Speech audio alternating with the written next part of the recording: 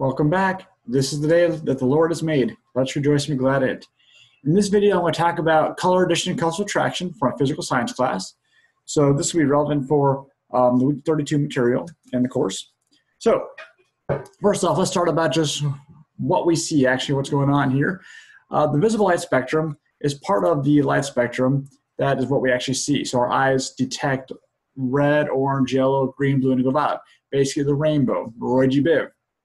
This is the colors that our eyes can detect. So of this region here, red is the longest wave. So it's the longest wavelength and it has the lowest energy. And violet would be the shortest wave and has the highest energy. We should mention real quick too though, when it comes to our eyes, we don't see every single color equally.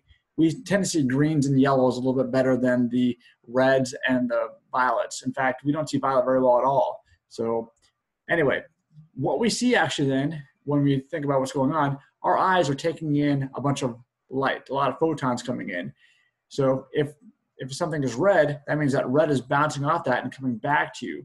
So again, the big idea is, right now, I got a blue shirt on. What does that mean? That means that when light hits my shirt, the blue light bounces off, but the other light doesn't bounce off. And so the blue light that bounces off would go into your eye and you'd be like, oh, his shirt looks blue. All right. When you see something that's white, that's all the wavelengths. You can think like the whole rainbow hitting you. However, you don't need to have all of them. In a few seconds, we'll cover that. So what is black? Nothing coming off that. So if you see something black, what that means is all the light that hits that material is getting absorbed, and so it's not bouncing off. So it turns out that we just need to actually have 3 lights to see white light. So red, blue, and green. So as long as you have red light and blue light and green light coming into our eyes, we interpret it as white light. So basically, just think of it like the rainbow. On the rainbow, as long as you have one light from one side of the rainbow, another light from another end, and one light in the middle, we interpret it as white. So again, red is the long wave, blue is the short wave, and green is the middle. The reason it's not violet is because we don't see violet very well. So pretty much as far as our eyes go, like blue is pretty much, we can see violet, but our eyes are just much more sensitive to blue. So again, I'm not trying to unteach everything you learned about from elementary school with painting, but when it comes to color addition, the adding of light, we don't use yellow. We use red, blue, and green. Those are the primary colors that we use. And the ones you use in elementary school are the secondary colors in this class here. They are the painting colors, all right? So when it comes to color addition, in order to make light, what you see, it comes down to adding these 3 colors together. So if you think about like cables that plug into like a monitor or plug into a projector, there are RGB cables, red, green, blue cables. So it's giving off red, blue, and green light to get the colors we see. So if I go onto Microsoft Word here and say, let me change the color of something. So here we go. Let's go ahead and do this. We're going to change it. We want more colors. Give me more colors to choose from. You'll see that inside here, what am I doing? I'm actually changing how much red, how much green, how much blue are coming off of this. So if I say I want lots of red and I want lots of green coming off, it turns out to be yellow. And why is it yellow? Because again, here we have the rainbow right here. So think about this rainbow, and what you see is actually going to be an average. And so if you have red and you have green, between red and green is yellow. And so we would see yellow is what we would see. Anyway, so again, when it comes to color addition, the adding of light together, the primary colors are red, blue, and green. The painting colors, the ones used in elementary school, are the secondary colors. There'll be a combination of those. So when you mix red and green together, what you see is yellow. When you mix blue and green together, you're going to see cyan, and when you have blue and red come together, that's magenta. So again, these are your primary school colors from elementary school. So you would just interpret this magenta from a long time ago as red. You would have called it red. This cyan here, you would have called blue, and this would have been yellow. And so we'll get to color subtraction in a few seconds and explain why you see what you see. So a little bit of color math here for us here. So what if you have red and green light added together? What do you see? Red plus green, red and green makes yellow. What if you have red and blue added together? Red plus blue makes magenta. What if you have green plus magenta? Well, technically, Magenta is actually two colors. Magenta is the addition of red and blue. So that's actually saying like green plus red plus blue. And if we have all the colors, you're going to see that's white. So blue plus yellow. Well, blue is just blue. Yellow is actually two colors. It's not just one color. Yellow is red and green mixed together. So blue plus red plus green, this is going to equal white light again as well. So when we're adding colors, we're adding towards white. So the addition of colors in light adds towards white. Back in elementary school, the addition of paint subtracts. Painting, when you're painting, you're subtracting colors out. All right. If you paint with something that's blue, what's the blue paint supposed to do?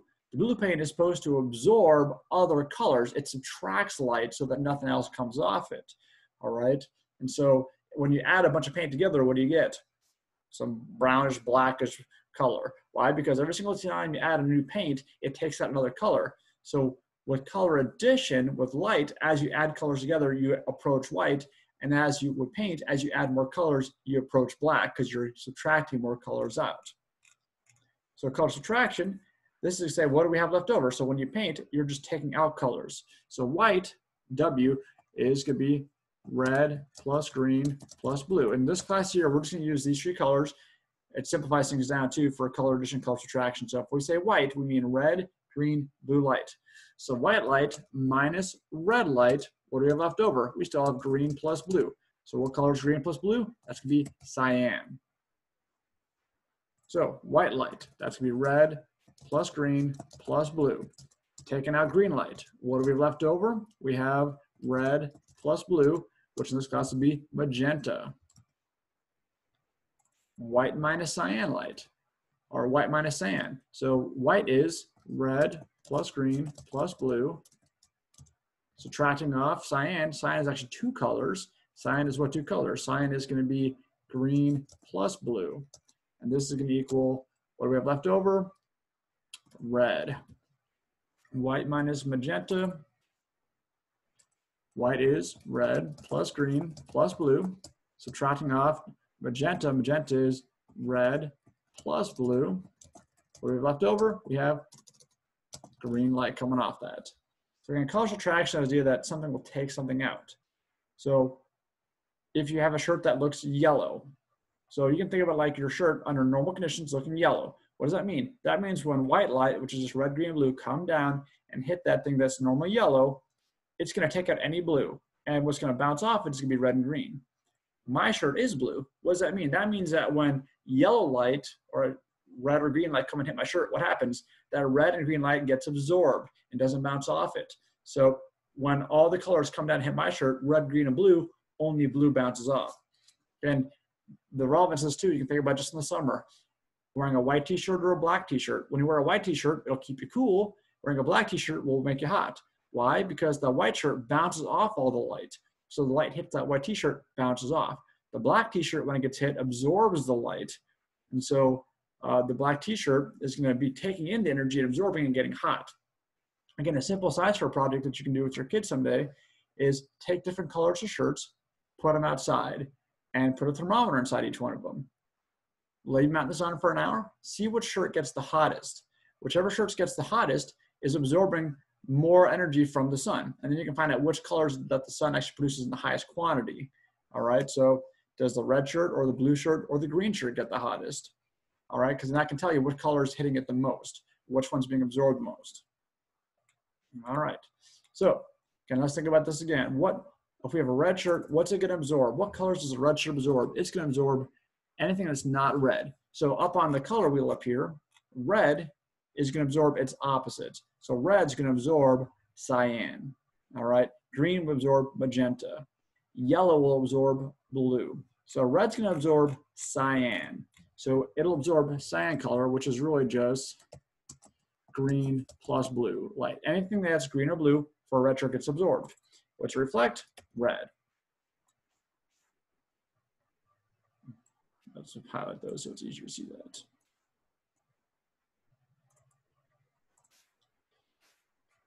All right, what's a green shirt going to absorb? Green shirt's going to absorb, well, what's the opposite of green? Green's opposite is magenta. So it's going to absorb magenta light, which again, magenta is really red plus blue. And what do you see then? You're going to see green, because the green shirt reflects green. So what's a cyan shirt absorb? Opposite of cyan is red. So for cyan, it's going to absorb red, which means what's it going to give off? It's going to reflect cyan light. And cyan light is what two colors? Green plus blue. Now, the reason why these here are the painting colors is because when you paint, you want to take out only one color at a time. All right. If you paint with blue and red or green, that actually takes out two colors every time you put it on there. That pigment absorbs multiple ways. The reason we choose these as the primary painting colors is because they take out just one color of light. When you paint with magenta, since magenta is red and blue, it'll just only take out any green light. The purpose of painting with cyan light is to take out anything that is red. So go back to your elementary school again. What do you get when you mix blue paint, which was back then cyan? If you take cyan paint and you mix it with yellow paint, what color did you get? So if you mix cyan paint, the job of the cyan is to do what? It's supposed to take out any red hitting it. What's the job of the yellow paint? The yellow paint can reflect red and green, but it absorbs blue. So if you mix cyan paint, which takes out red, and you mix it with yellow paint, which takes out blue, what color do you have left? Just green. So mixing cyan paint with yellow paint made green light show off, because basically it got rid of the blue and the red. So what's a black strip absorb? A black strip absorbs white light, all of them. All right, and what's reflect? None. So no light. So again, that's what a black shirt is basically is a shirt that absorbs all the different colors of light. Again, a neat application of this is also the idea that how does this work on Broadway when we want to make people invisible on the stage? We can basically make people look not present by just changing the color of light showing on that person. All right, so let's see. So if we have some spotlights that are red and green turned on, and the shirt that they're wearing normally looks white, so the person's wearing a white shirt, they go onto the stage. We have red and green spotlights on them. What colors are absorbed by this? None, because a white shirt does not absorb any colors. So what colors do we see? Well, the red and the green, which we look at, it turns the person into yellow. It makes that shirt yellow. We can make a white shirt any color we want to make it. Again, think about that. If you're wearing a white t-shirt or if you have a white piece of paper, we can make that any color. No matter what color we shine onto it, we can make it that color. So if you had a white piece of paper and you put a green laser on it, it would look green. If you put a red laser on it, it looks green. So again, this is something you probably don't think about too, but when you go to the movie theater, what color is the screen? You might be tempted to say black. It's not. The movie theater screen is white. The movie theater screen is white so they can bounce every single color off of it. All right? So if you have a shirt that is normally yellow, what does yellow normally absorb? What color does it take out? Well, yellow reflects red and green. All right? So red and green are reflected, which means that what? Blue is absorbed. We can put that next one. So what color is absorbed? Blue. Any blue light that hits it's going to be absorbed. So if we shine red light and blue light onto the person, what's going to happen to this yellow shirt? They came onto the stage wearing yellow. We want to make them look different. What do? We turn on a red and blue spotlight. The blue, when it hits the person's shirt, gets taken out. So it's going to be no blue coming off it, but we still have the red that's coming off it. So we can make that yellow shirt look red. So if we put red light and blue light onto a yellow shirt, the shirt actually goes from yellow to looking red. And so we can actually change your costume by just changing the colors too. So shirts normally cyan. What does cyan reflect? Cyan reflects green and blue. So what's it going to be absorbed? Red. No red will come off that thing. So what color do we see? What's left? Green. Green light comes off this. So again, back to this idea of making someone invisible coming onto the stage. Let's say someone's again wearing that yellow shirt. If you put blue light onto it, again, yellow only reflects red and green. It does not reflect blue. It absorbs blue. So if we shine blue onto the shirt, but it can't bounce off the blue, what do we see? Black. That means that there's no color bouncing off it. So that person would be able to sneak on the stage and not be very visible.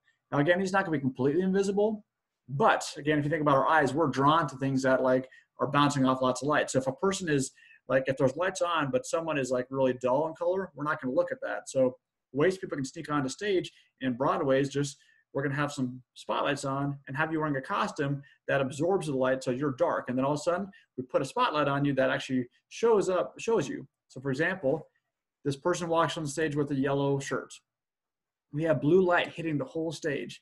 As a person walks on, they're dark. You don't see them. And then all of a sudden, we change the colors to actually have like red and green lights come on. So we make it white light. And all of a sudden, boom, this person just appears out of nowhere.